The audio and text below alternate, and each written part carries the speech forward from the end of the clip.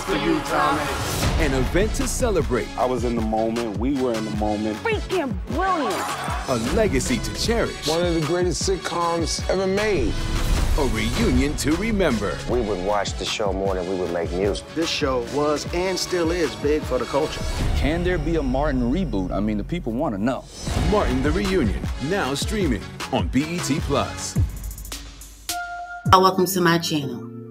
Now, it's going to be a few clips of from BET. Now, if you see the clips, that means YouTube let it go through. If not, that means I was shut down. This is the history of BET.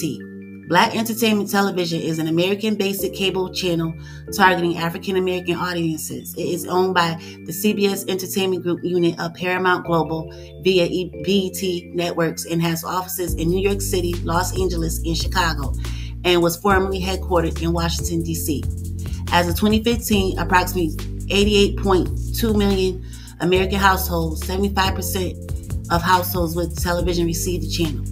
After stepping down as a lobbyist for the cable industry, Freeport, Illinois native Robert L. Johnson decided to launch his own cable television network. He would soon acquire a loan for $15,000 and a $500,000 investment from media executive John Malone to start the network, which was named Black Entertainment Television. Acronym BET was launched on January 25, 1980.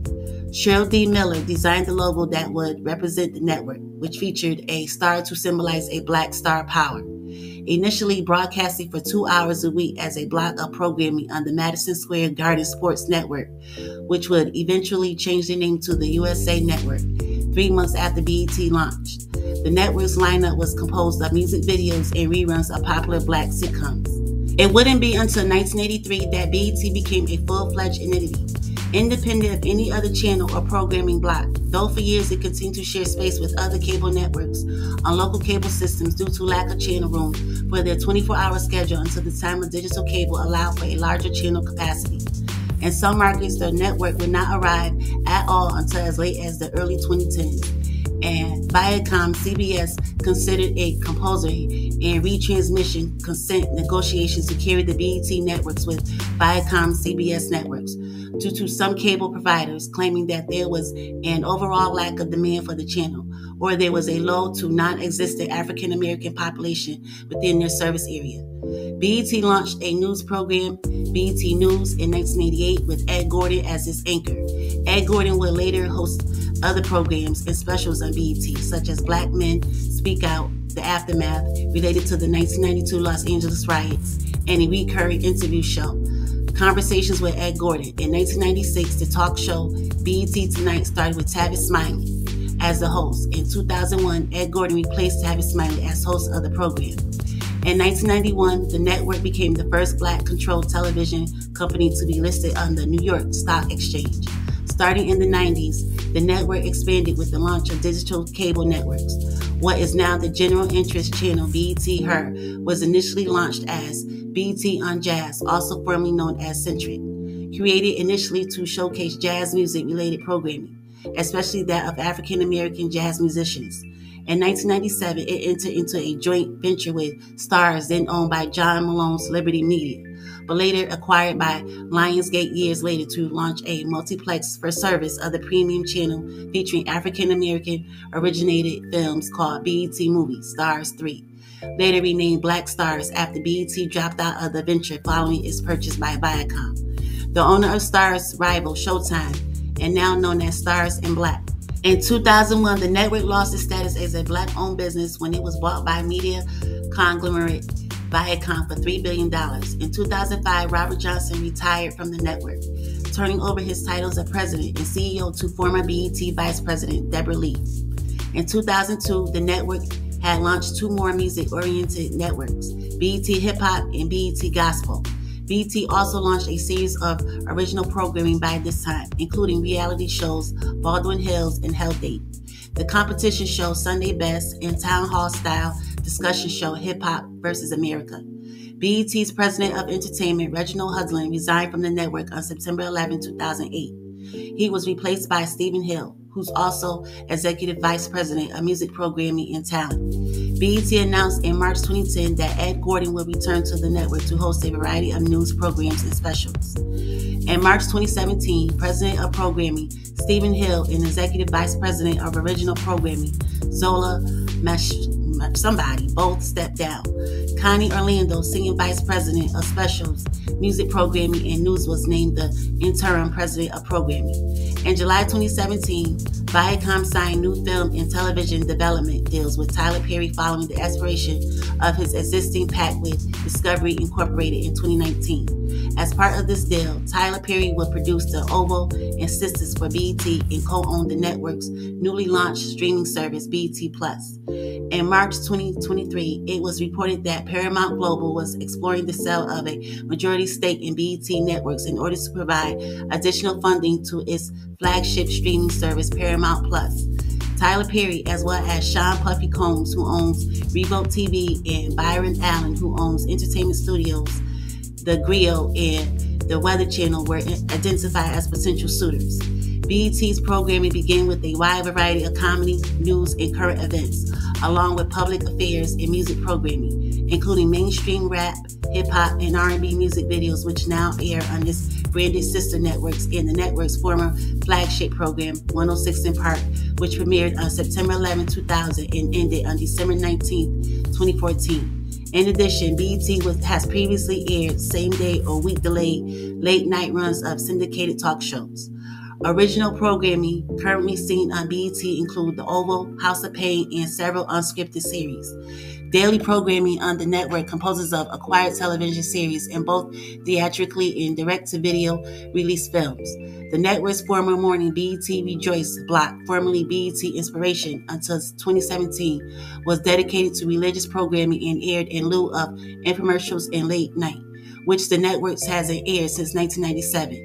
BET is one of the few subscription channels and one of only two Paramount-owned networks to have discontinued airing infomercial sister network.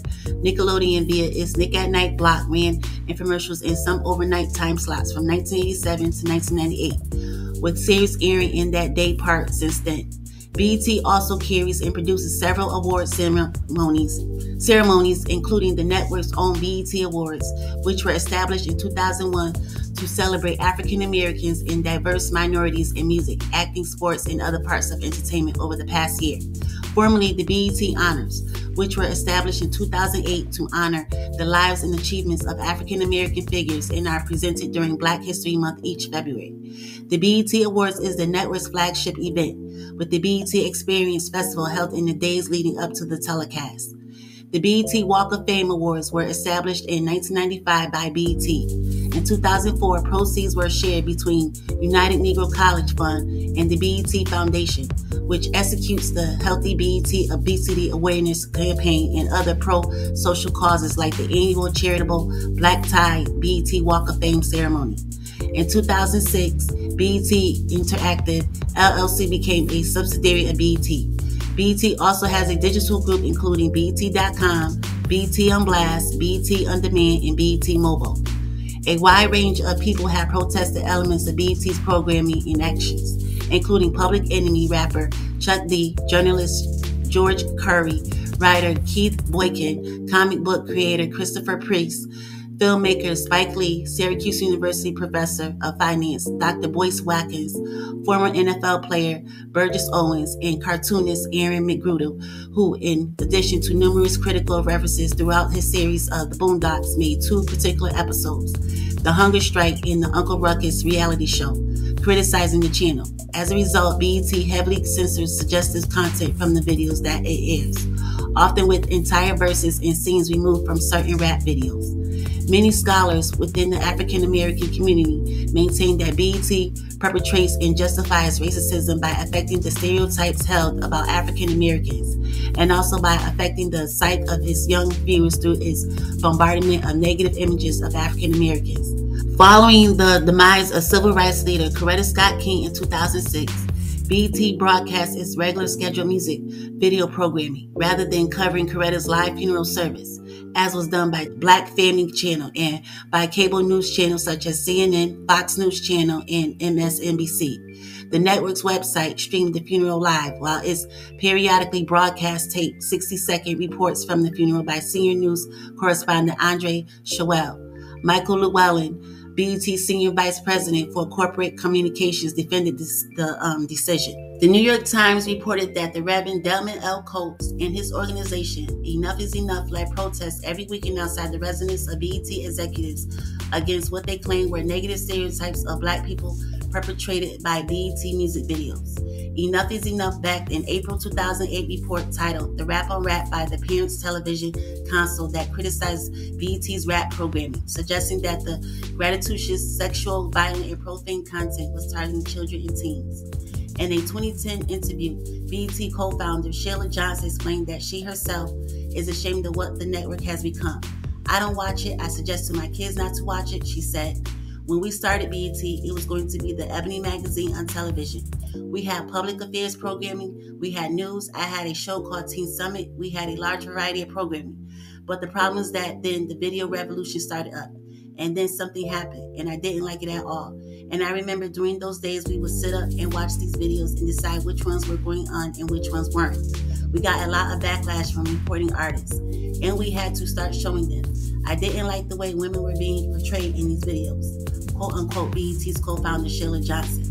Sean Combs boasted on recent media reports that he is kicking the tires of BET Networks, which is in the early stages of being shot by Paramount Global.